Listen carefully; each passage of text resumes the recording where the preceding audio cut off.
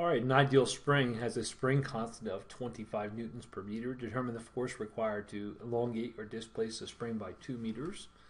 An ideal spring simply means that this spring will obey what's called Hooke's law.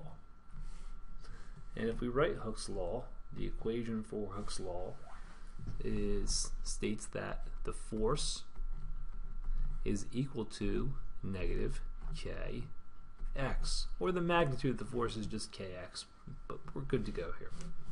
So let's figure out what we know in this problem.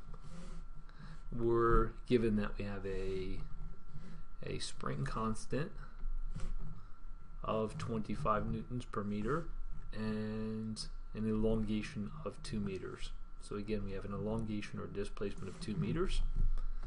So we have everything we need to solve this problem. The force is kx, or negative kx. K is the spring constant.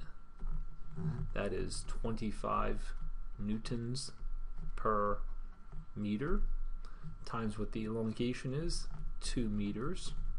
Meters will cancel meters and we end up with newtons. So that force is 50 newtons. Let's expand. If we were to stretch it farther, what would happen to the force? So if the elongation goes up, the force would have to go up. Very nice.